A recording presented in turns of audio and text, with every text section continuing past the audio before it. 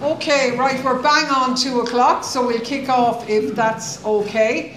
We're obviously glad and sad that we have to be here again because Julian Assange remains incarcerated in Belmarsh prison, and today's meeting is part of an international campaign of solidarity, of protest to demand his release and an end to the extradition proceedings. We're very glad that this has taken place in conjunction with a whole number of initiatives, the length and breadth of Ireland, stalls, public events, protests and so on, but also internationally because, as we all know, Julian Assange is in prison for exposing US war crimes. So what we want to do today, I'm joined by a bunch of 3 wise men here. They will chip in soon, but what we want to do is, first of all, update people regarding where the case against Julian is now.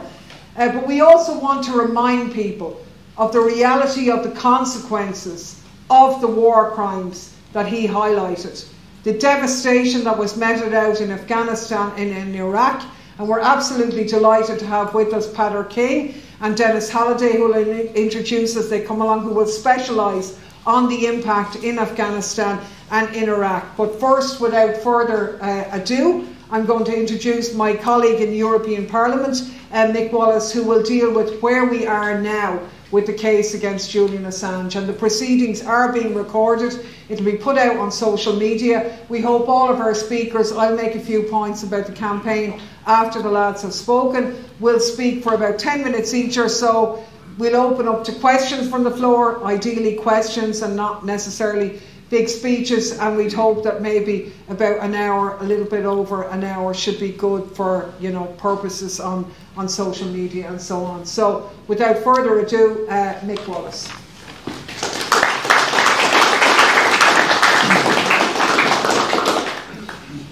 How's it going? I suppose, given the manner in which the media have covered the issue in the last 10 years, you could be forgiven for wondering what it was like when it started, because there's been a serious an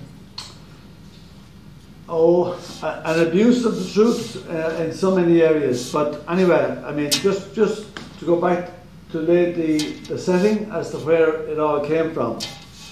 In 2010, Assange and WikiLeaks published these massive journalistic disclosures, mainly about the wars in Afghanistan and Iraq. They were published in a number of papers around the world, New York Times, The Guardian, Der Spiegel, and a few others. And it was a massive event at the time, and it was perceived as being an amazing piece of journalism. And there was a great reception for it. And so you had established papers like the New York Times and The Guardian publishing this stuff, and yet today the same people are reluctant to actually stand by the same man who gave them this stuff that gave them so much to go on in that time. But WikiLeaks and Assange revelations in 2010 really had a sort of an impact that we hadn't. I can't think of one that would match it before that. The revelations that they brought forward exposed the fact that the wars in Afghanistan and Iraq were a lie. And the people in those countries didn't want the occupiers. And it exposed the number of people that were being killed. It exposed the amount of destruction that was taking place. It exposed the amount of torture that was going on. It blew a huge hole in the credibility of the US in the military-industrial complex. It blew a huge hole in what NATO was all about.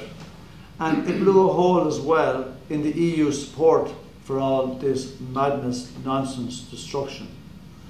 So it went without saying that WikiLeaks were putting themselves up there, and I suppose the world was wondering what will happen and how will it be dealt with by the powers that be. Now, the US and the Pentagon were obviously seriously embarrassed, and they weren't actually going to let Assange and WikiLeaks away with it, and they were going to challenge it. And Assange knew that he had good reasons to be afraid of the US. The amount of control that they have worldwide, probably the most controlling empire in the history of mankind to date.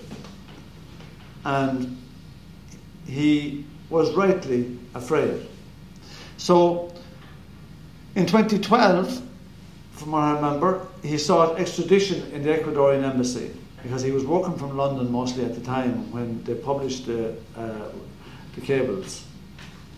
And he went into the Ecuadorian embassy, who were friendly at the time. Correa was in power in Ecuador, and he was of a left-wing leaning, and he was supportive. And now, in 2017, Correa was thrown out, and he was replaced by a fellow called Lenin Moreno, who turned out had done deals with the Americans. And in 2019, they fucked Assange out of the embassy in return for an IMF deal that Moreno was looking for Ecuador. Now, once he was extradited, or once he was thrown out of the embassy, he was obviously more vulnerable again. People will know that there was a lot of talk about the charges in Sweden. There was rape alleged by two different ladies, but those charges were dropped in 2015. Assange had been prepared to face charges in Sweden, but was scared of going there. He wanted to be tried in England. He didn't want to go to Sweden because he feared that the Swedes would extradite him to the US, where he would likely end up in prison, and they'd probably throw the key away.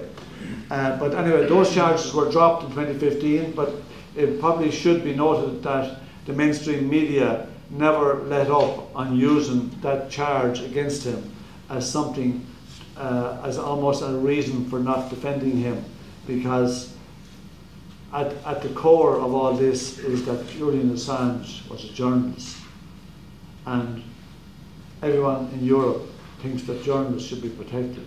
Everyone in Europe thinks that human rights should be protected. But unfortunately, we've got pretty selective about whose human rights should be protected, what journalists should be protected. For example, this week, the European Parliament is very concerned about the human rights of journalists in Belarus and Russia and other places, but it's not so interested in the human rights of a journalist that's in a high security prison called Belmarsh in London, called Julian Assange. So the manner in which they have been selective with their concerns shows an incredible level of hypocrisy. And while he's been in Belmarsh, the first court case came up. The Americans, the minute he was released, the Americans were tipped off that he was being released. Interestingly enough, the Swedes weren't. And the Americans moved to extradite him straight away. So Assange ended up in the Magistrates' Court in 2020, and there was a number of days of the court case. Myself and Clare attended a few of the court cases. We got into the first few. We were blocked from accessing the others. Held in a small court case. You would like to think that justice is carried out and trials are carried out in public view, but they've done their utmost to make sure that there was as little public surveillance or witness of Julian Assange's trials, court cases as possible, which exposes them in a bad way. But the first case in the Magistrate Court, the judge was not friendly to Assange, was pretty unreasonable right through it, was clearly Atlanticist, pro-American, pro-UK establishment. But yet, at the end of the day, she actually picked one point. She didn't accept the fact that he was being a persecuted journalist, because she didn't want to accept the fact that he was a journalist, even though he was.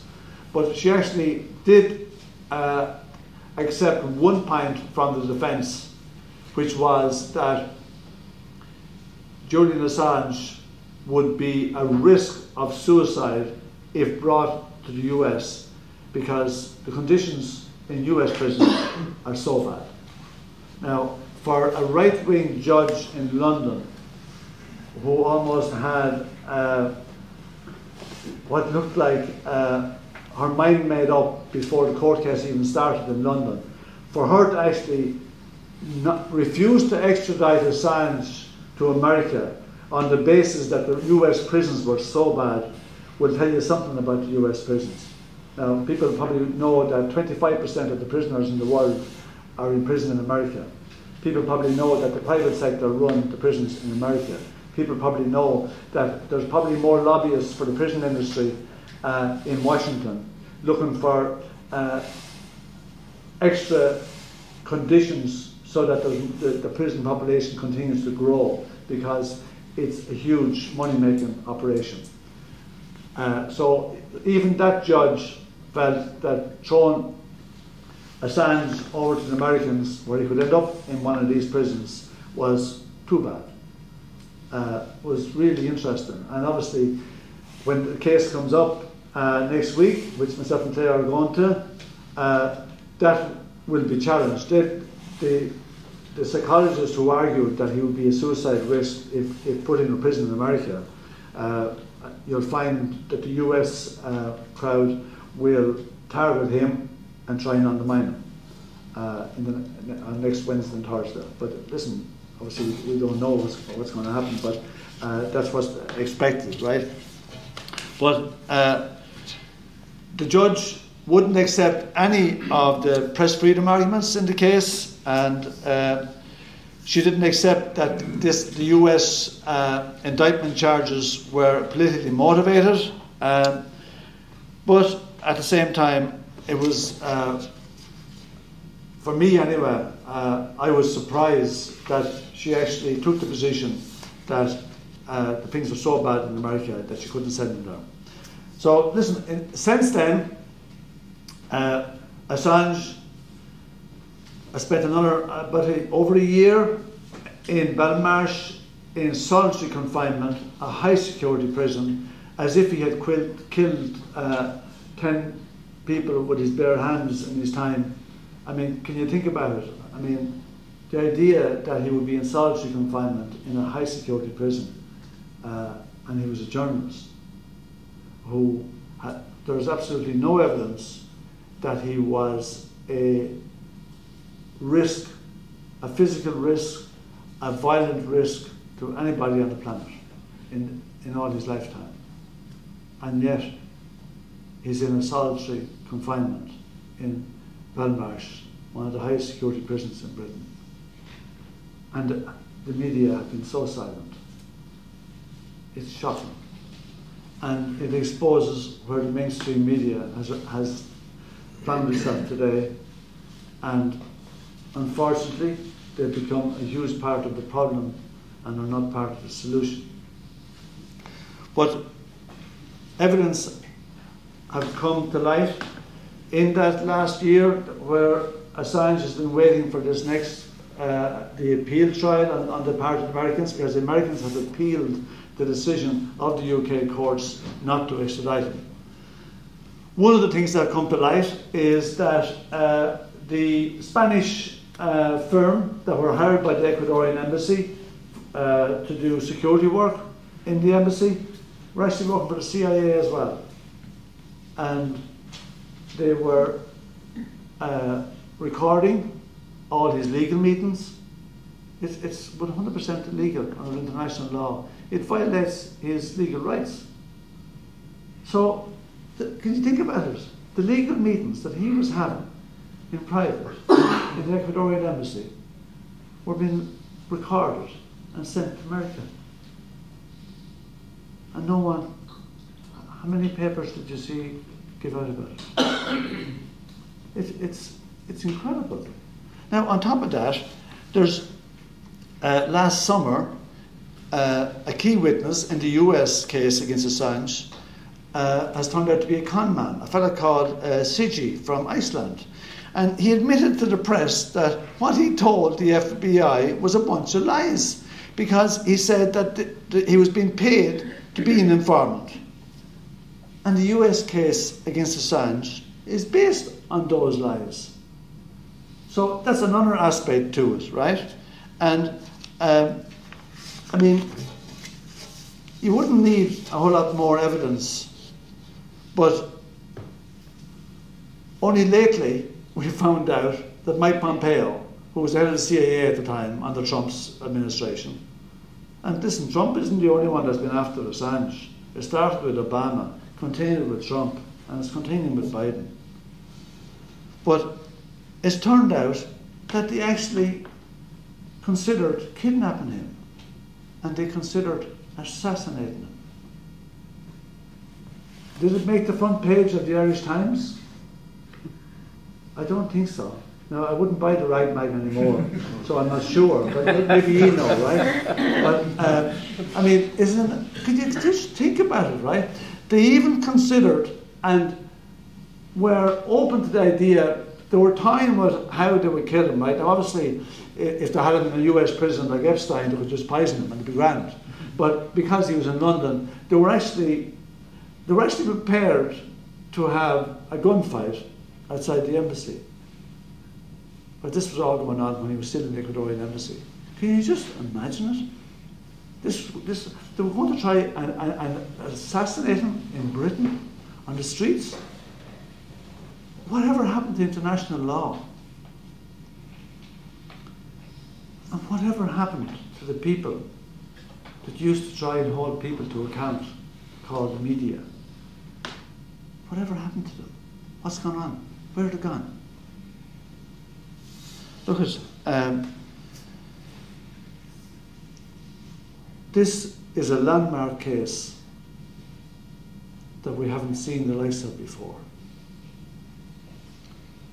And I think people need to appreciate the fact that this is a really crucial case. And Assange has to win. He's 100% truth on his side. If there's any justice, he will win. If he loses and he ends up in a US prison, he's already spent 10 years locked up, whether it was in the embassy or in Belmarsh since.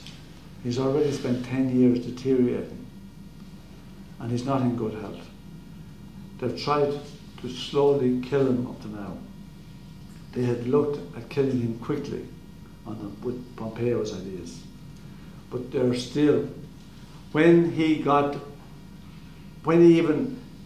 that right-wing judge refused to extradite him in 2020, she refused to allow him to be free while he was waiting for the American appeal.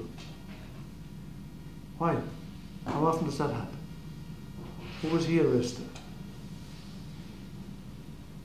They're torturing him in prison. They've been torturing him for 10 years. And they're continuing to torture him. And they won't be happy until he's dead. But the only people that stop him, it won't be the media. It's people like yourselves. The people have to have their voice heard. You've got to put more pressure on anyone that you know that can make any kind of form of an influence, because what we know that we can't depend totally on the courts to come up with the right answer. But the politicians are always vulnerable, and we cannot give up on this case. Thank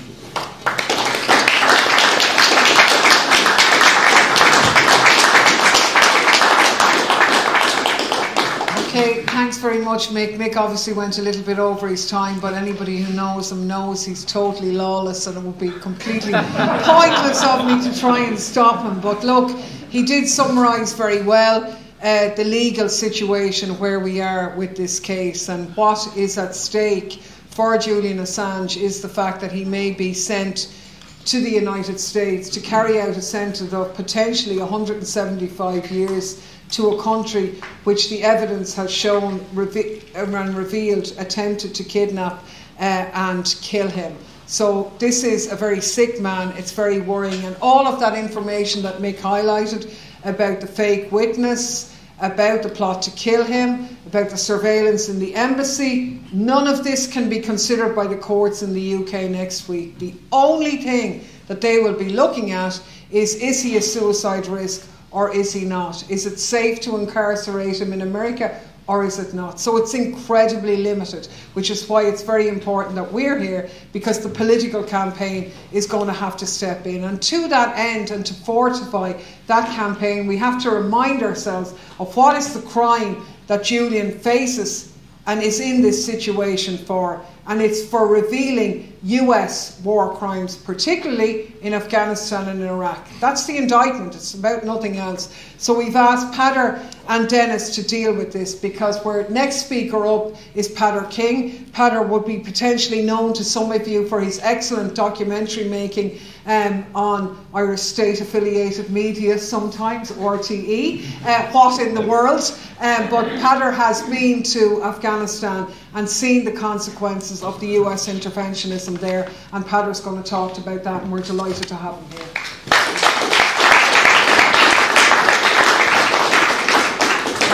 Thanks very much, Clare, for that warm introduction. Thanks to Mick as well for taking us through those kind of critical issues and the context for and the rationale for our being here. And thanks very much to you for coming here as well today in support of Julian Assange. I'm going to begin by hazarding a guess that everyone here has experienced grief. I have too, but not until late in my life, 3 years ago to be precise. And in thinking about grief, I think there is grief and there is inexplicable grief. Both my parents died well into their old age. My father was 93 when he died. The morning of his death, he had just fed 14 calves, came in, had a cup of tea, and he sat down and died. It was, I think, an appropriate death. Although, given the option, I think he would have welcomed additional years. Most farmers like to see their calves grow into adulthood, even if it is in readiness for the slaughterhouse. My mother, on the other hand, had a longer goodbye on the cusp of 92 years of age. After a long period of dementia, she too passed away. Hers was also an appropriate death. It is part of the human condition. The fact is, we die. Then 3 years ago, another death. And this was an altogether different death that shook me to the core. A death from which there was no shelter. To borrow from T.S. Eliot's The Wasteland, he who was living is now dead. We who are living are now dying. His was not an appropriate death. And then more death, this time in Afghanistan, on the evening of the 6th of May 2012.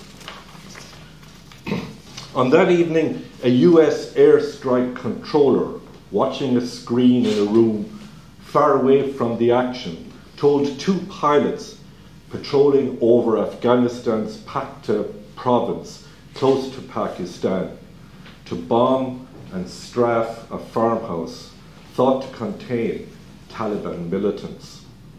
The pilots studied the area and refused the order.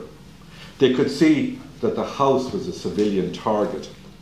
Then another voice came over the radio network. The crew of a B-1 bomber circling overhead was running low on fuel and having failed to drop any bombs in recent missions, was eager to go kinetic.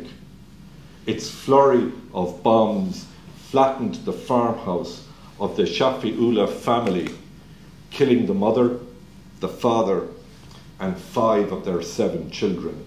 The youngest, only 10 months old. No armed men were present in the farmhouse.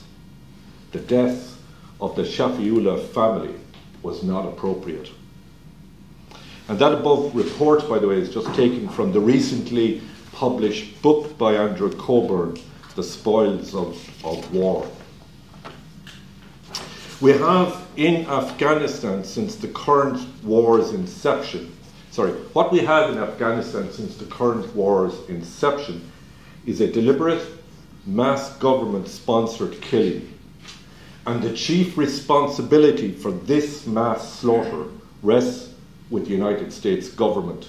The only government in the world, according to Noam Chomsky, that has been at war, almost always aggressive war, from the first moment of its founding. The United States and its client states, Britain, Australia, the Netherlands, Canada, France, the list goes on. Chomsky argues that if the Nuremberg principles, crimes against peace, war crimes, crimes against humanity, if they applied to every post-World War II president, then every post-World War II president would be hanged. Not that I support hanging, far from it. Hanging is not an appropriate death. And we have seen too much inappropriate death in the world as it is. Included among those US president in the violation of the Nuremberg principles is Barack Obama.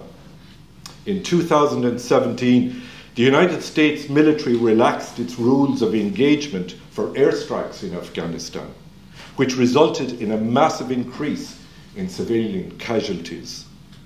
From the last year of the Obama administration to the last full year of recorded data during the Trump administration, the number of civilians killed by US-led airstrikes in Afghanistan increased by 330%.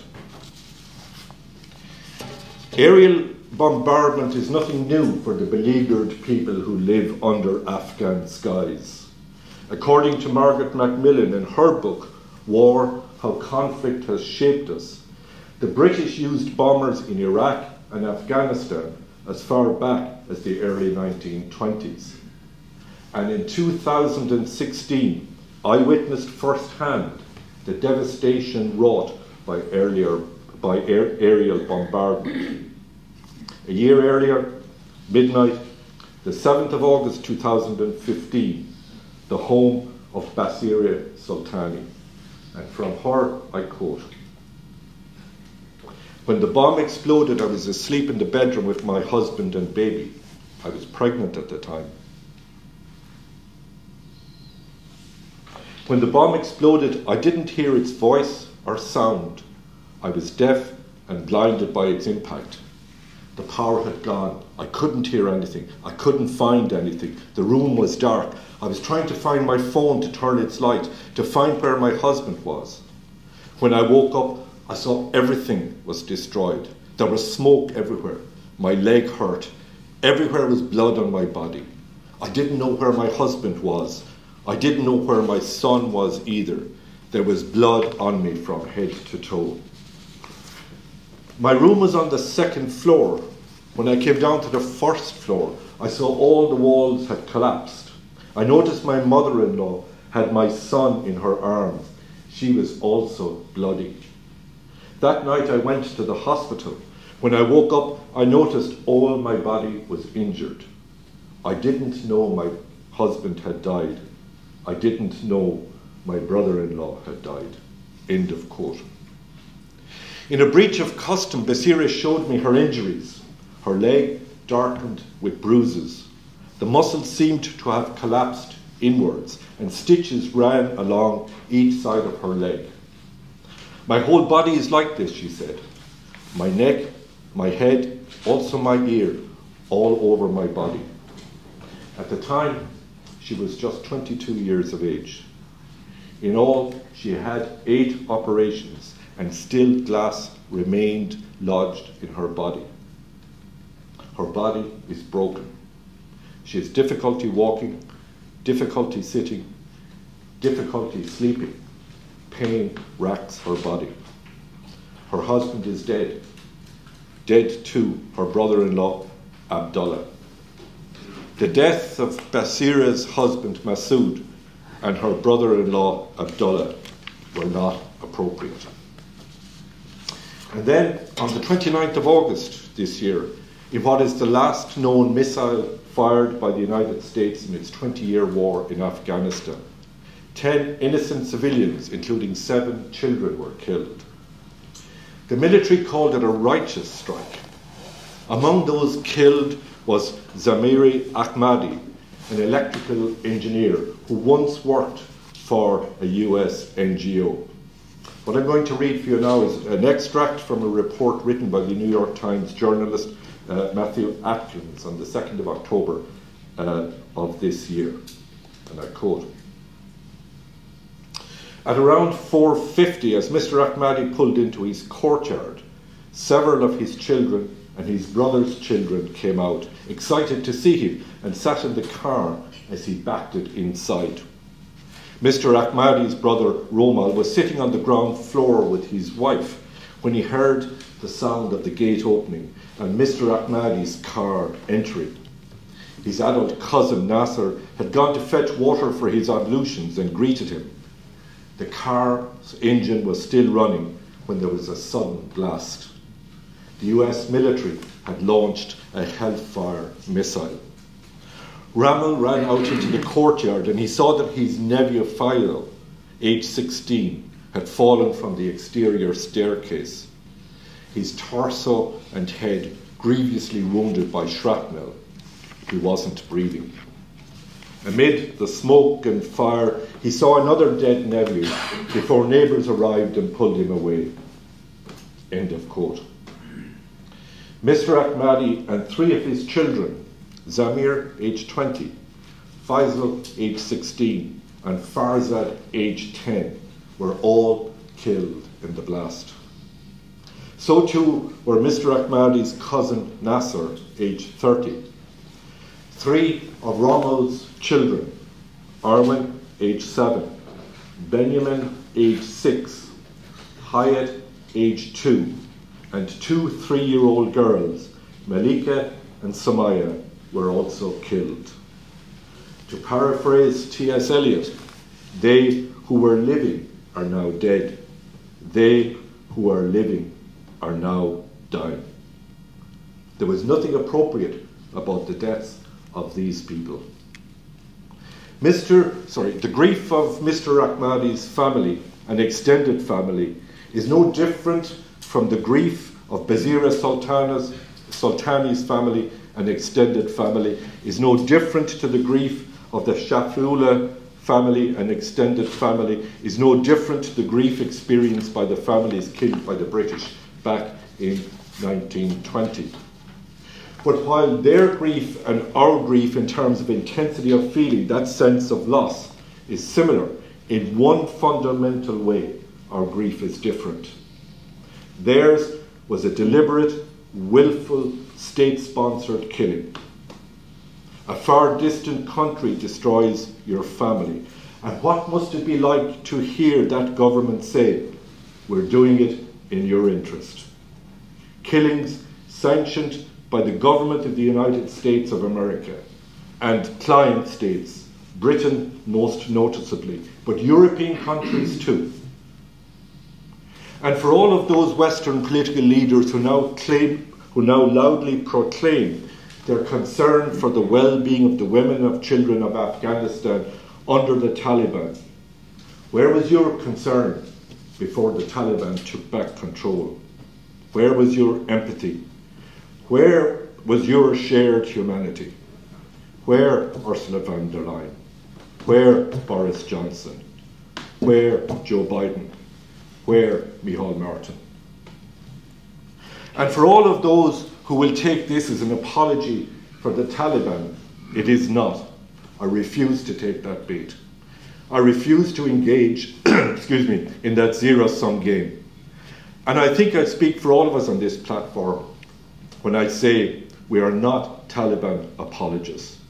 But equally, we will not be silenced in our critique of what Western imperialism, led by imperialists writ large, the United States of America, have done to the people of Afghanistan. And we all owe a gratitude to all of those journalists, all the activists, all the whistleblowers, those extraordinary, brave and courageous people who have opened our eyes to the grief and trauma of the war-weary people of Afghanistan. In the hope, perhaps even in the vain hope, that we in the West will come to our senses and end the killing. Thanks very much.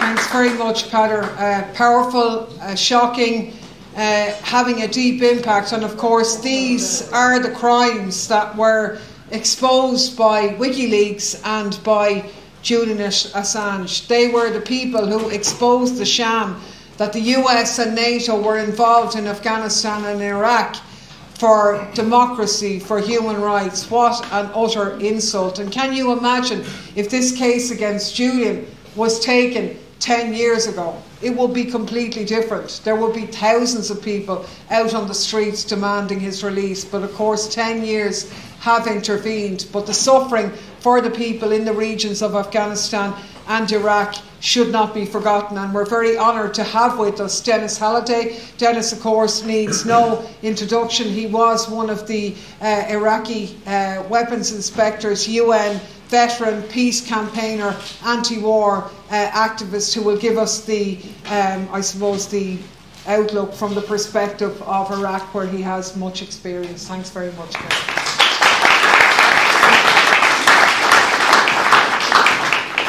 Yeah, usually at this stage I ask, would the CIA man present please stand up?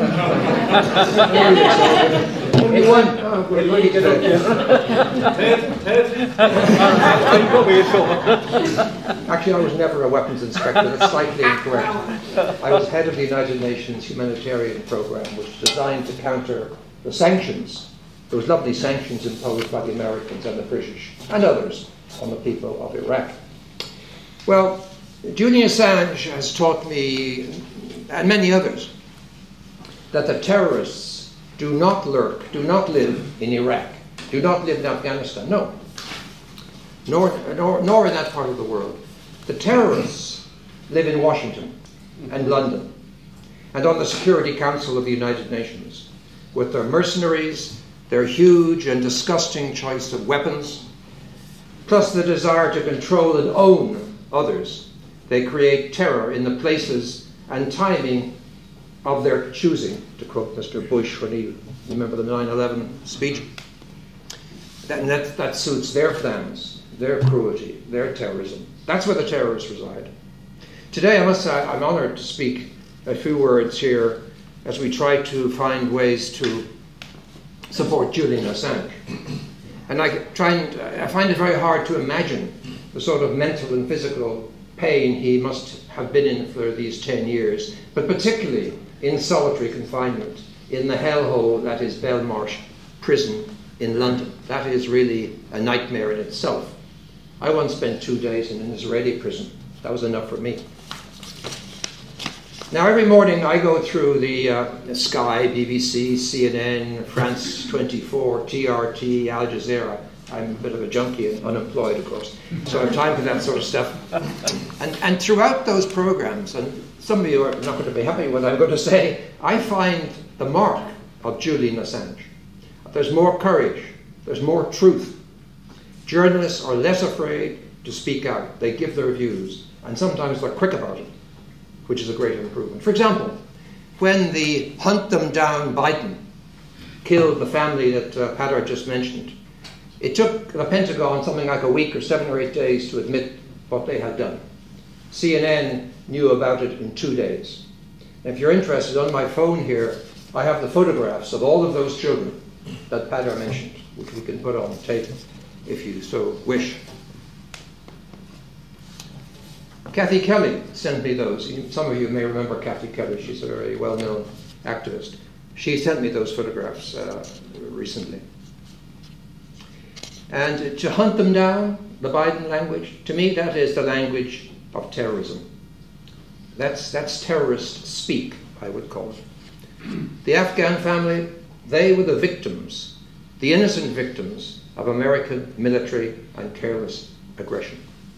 Now, Julian Assange has exposed, along with Chelsea Manning, the war crimes committed in Iraq, or many of them, or some of them.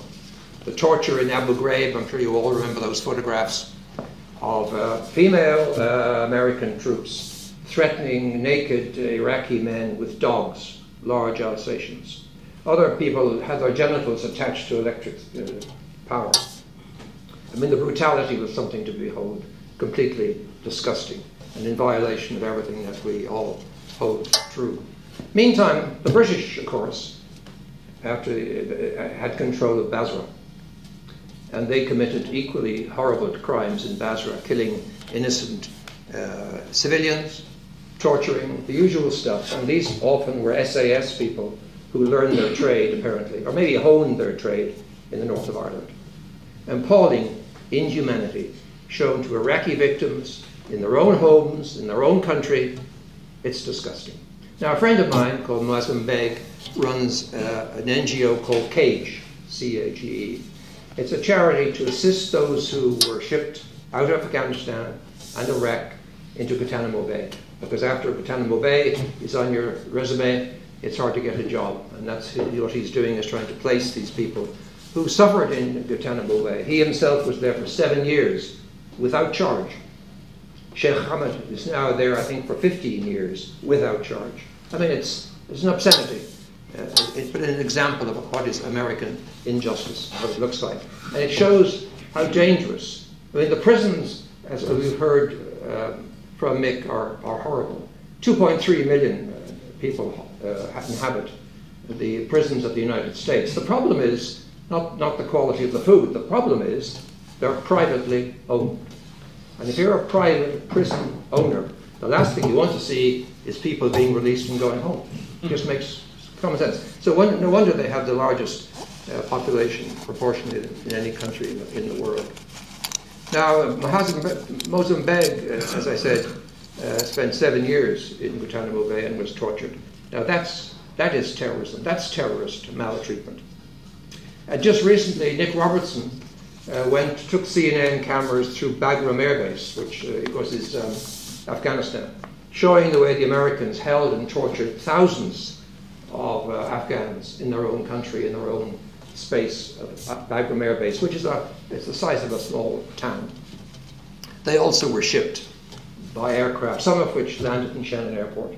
And I just happened to be sitting on that book about Shannon Airport to remind me that we facilitated these people going through shackled, spread-eagled on military aircraft on the way to Guantanamo Bay. No facilities, no toilets. You can imagine what it's like being 16, 18 hours in that condition, with no facilities. Now, I see, as I said, in Julian Assange, I can see changes. We've just had 2 journalists recognized by a somewhat disreputable outfit called the Nobel Peace Prize characters. But that is something, that says a lot, that these 2 people had the courage and survived with that courage and spoke up and were rewarded. But of course the Nobel Peace Prize was given to Henry Kissinger, so that does tarnish the damn thing, I must say, in my mind. It was US Ambassador Albright, who was sitting at the governing of the Security Council, but went on NBC 60 Minutes, a well-known program in New York, which you may be familiar with. And they were talking about sanctions, the sanctions that I was there to counter through a massive program of $4.2 billion a year, financed, let me add quickly, entirely by the sale of Iraqi oil. There was no charity involved here. Albright announced that, yes, it's true, 500,000 Iraqi children had died from malnutrition, through neglect, through poverty to the lack of power and the lack of clean water due to the UN sanctions imposed on the country by the Security Council, the same Security Council that I deem is controlled by terrorists. And by that I mean the 5 veto powers: the United States, Britain, the Russians, the Chinese, and the French. They are the veto powers.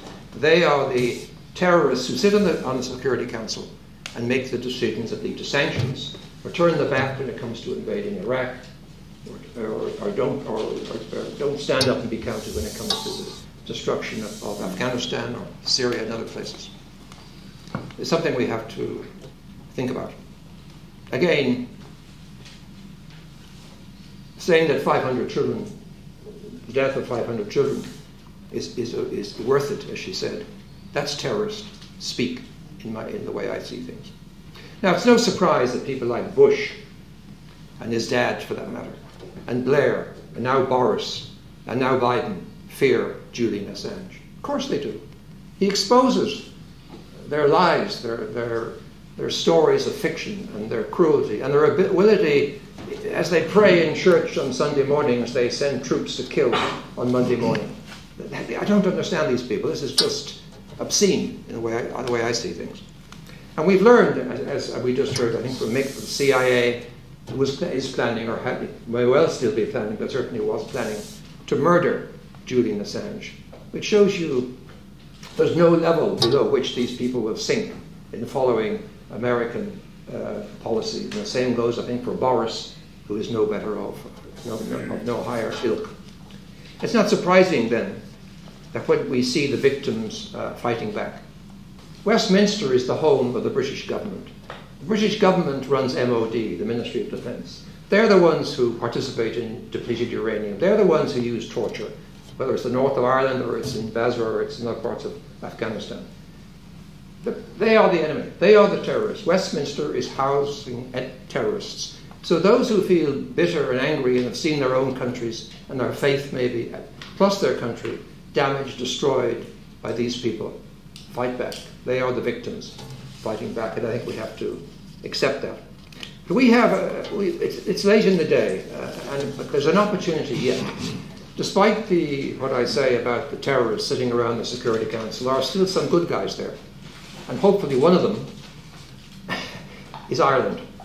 We are a member now of the Security Council for 2 years. We have a seat on the Security Council. We're cheek to jowl with the Americans, the French, and the rest. We have a chance to stand up and do something about Julian Assange in a very public way, if we have the guts and we have the courage to do so. Now, whether Simon Coveney has that sort of courage, or has the authority, or would get the support of the Oireachtas, of the Prime Minister, Taoiseach, I'm not sure. But damn it, we stand for a lot of good things in this country. Our peacekeeping is outstanding in its quality overseas. And it goes back to the Congo in the 1950s. I would hope that Ireland would have the courage to stand up, if not tomorrow, the day after, in the Security Council and raise this issue of Assange. No matter what happens in the court case next week, we should stand up and take a position and embarrass and humiliate the British and the Americans if necessary. To find some way to block his transportation to the United States, where they will certainly, if they don't kill him quickly, they'll certainly kill him over the long haul. I think they're promising him 175 days. Outrageous. Thank you.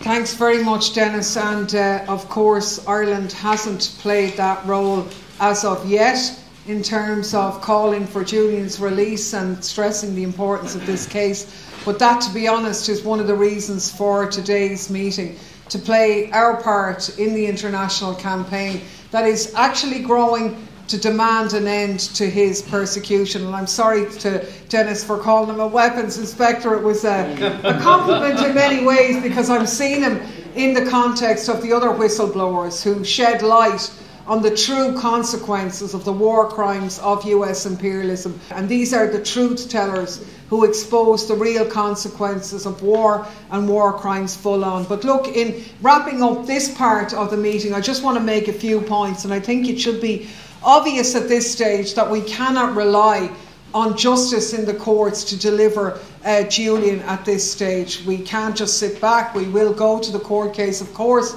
on Wednesday and Thursday, but really, actually, what's posed in front of us is a political battle. He won't be rescued by legal niceties, but by a political struggle. And I think in that, all of us can play a part, rather than sitting around and waiting for the courts. Ultimately, the way in which Julian will be freed or not is whether Joe Biden decides to drop the case. And he will only do that under pressure, because Mick is right, this case comes from Obama, Trump, Biden and so on. They have the gift to sort this by the writing of a pen or whatever, but we need to put them under pressure to do that. And Irish civil society and the political establishment can help in that. And I think Denis is quite right. Uniquely, Ireland has a role on the international stage. We're on the Security Council now, but we have a reputation of being honest brokers, even though we traditionally have obviously bent the knee to US imperialism, but we are accepted in terms of our peacekeeping role and so on. So I do think the campaign in Ireland can be very important. We need civil society groups taking this up. We're glad to see a whole number of the political parties in the Dáil now taking it up. But one of the things I suppose I want to stress in summing up this part of the meeting is to say that how do we win people over to Julian's cause? And one of the things we need to do that is counter the disinformation and prejudice that have surrounded his case, because for 10 years his reputation has been targeted by disinformation, by US establishment and so on. So I think we need to be clear on some of those facts and leave this meeting emboldened to go out and demand justice and freedom for him. And there's 3 points really that we wanted to stress. The first one that we need to make time and again is that Julian Assange is a journalist. Now in some ways, and I know Denis was kind of saying we shouldn't be, but in some ways for us that's a bit of an insult, because there aren't too many good journalists out there anymore. But Julian Assange is certainly one of them. And the reason why it's important to say that he's a journalist is that journalists are entitled to protection under international law to protect their sources. Freedom of the press is an ideology or a belief that people in the European Union say is sacred. We have to defend freedom of the press and so on. Well, let them put their money where their mouth is, because Julian Assange is a journalist. He's a member of the MEAA, that's the Media, Entertainment and Arts Alliance, Australia's union for journalists, recognised as a member by that organisation and by all international journalistic organisations who have confirmed his status as a journalist. The most prestigious civil society organisations in the world have also backed that. Reporters Without Borders, American Civil Liberties Union, the Committee to Protect Journalists, Freedom of the Press Foundation, the Index of Censorship, all of these organisations have unanimously condemned the indictment against Assange. They've said the things he's charged for are journalism, and they're protected under law, under the press freedoms in the United States and worldwide. And they've called on Biden then to drop the charges. And again, as we say in the EU, these things we're told are really important. But as Mick says, in this week, the week before Julian's appeal, who does the European Union give the freedom of thought in award to? Not Julian Assange, but Alexei Navalny. Now seriously, you couldn't actually make it up. But that is an important point of the campaign. Another important point, and the key thing we want to make really, is that he is being persecuted for journalism, because there is confusion about what he's charged for, and there's been a concerted effort to sort of blur the lines on this, that it's something to do with Russiagate, with the fact that Hillary Clinton lost the election to Trump, or any of this nonsense, or somehow that it's about hacking, that it's not about journalism. It's not about any of these things at all. If you want to know what Julian Assange is being pursued for, read the US indictment. It's a public document, it's publicly available. He is being charged on 18 counts. There's nothing in it about Russia, there's nothing in it about anything else. All of it relates to the journalism that he carried out in 2010, exposing the wars in Afghanistan and the wars in Iraq. Full stop. Publications which, as Mick said, were celebrated as groundbreaking journalism in 2010. publications that he got awards for. His work has enabled thousands of victims to get justice for the crimes that were carried out against them. He exposed NATO propaganda and so on. All of this is on the public record, and it's there in black and white in the indictment. So the US government is basically saying in this case that it's criminal for Julian Assange to receive confidential information from a US military source. That's what journalists do.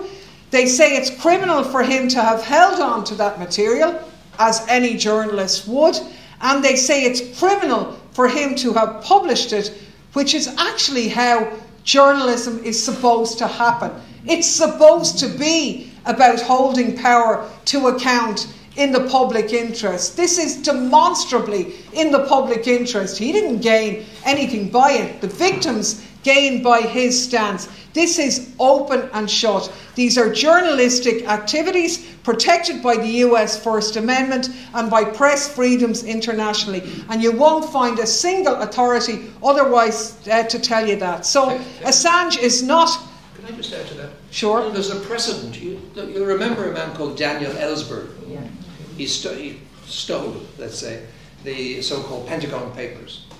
When those papers were published by the New York Times and the Washington Post, he walked free. He was never charged. So there's a perfect example of what you're talking about. Exactly. And it's scary when you see the scale of what's gone on here. The silence of the establishment and the so-called press. So while we have, you know, all of the trade unions and the journalist trade unions and bodies support Assange, but do they really? What have they really done to champion his case, which is why our meeting is so important. So look, I mean, Assange is not a US government employee. He's not even a US citizen. You all know he's Australian. The work he did was journalism done in the UK, which at that time was in the European Union. So there's no obligation on him at all to keep US secrets or to cover up US war crimes. So these are the key arguments that we want to register today in this week before his appeal is heard before the courts in London. This is about punishing someone who more than anyone in our generation held power to account. It is the press freedom case of our generation, and while it's appalling that we have to be here, we are privileged actually that we've been the beneficiary of the information that Julian exposed, and we've been able to add to our knowledge and our campaigning work. So we owe him. There is a strong anti-war movement in Ireland. We are complicit in these crimes by the use of Shannon Airport as part of this. So we want people to go from this meeting emboldened to champion his cause, to get onto your politicians, to raise this case in the days and weeks to come, because sadly, when this case is over, if he loses, there'll be efforts to bring him to the United States. If he wins, there'll probably be more appeals. And as the lads have said, one way or another, this system is set up in a manner in which he is going to be confined to those appalling conditions in Belmarsh to continue while that legal process untangles its way, while his health continues to deteriorate and so on. So we owe him. And in breaking, and before I call people in, we do have, as part of the campaign before people go, we'd like you to take, there are tote bags there, take as many as you like. We'll consider it as an insult if we're left with any, which has Julian's phrase on it, which was so poignant. If wars can be started by lies, peace can be started by the truth, which is really what this meeting is about. So people should take them, wear them with pride. There are posters there, journalism is not a crime. There are stickers outside which you can take and put up on the poles as you walk home, or public toilets or wherever. Get that word out. Time is of the essence. And if people want to take, there is the book that myself and Mick brought out about our court case in Shannon, when we put the US military on trial, when we were brought to court for breaking into Shannon Airport. The book of that court proceedings is there, but a third of that book deals with the WikiLeaks cables in relation to Ireland and our visit to see Julian when he was in the embassy only 1 year at that time in 2013, who would have thought that almost 10 years down the road he would still be incarcerated? But again, that's featured in the book, and we do have, well, I think you have to pay for the book, but Eugene can deal with that. But the jackets there, we have jackets as well, which are free, people can take that too. But I'm going to wrap it up for this stage of the meeting, but we're a little bit over time.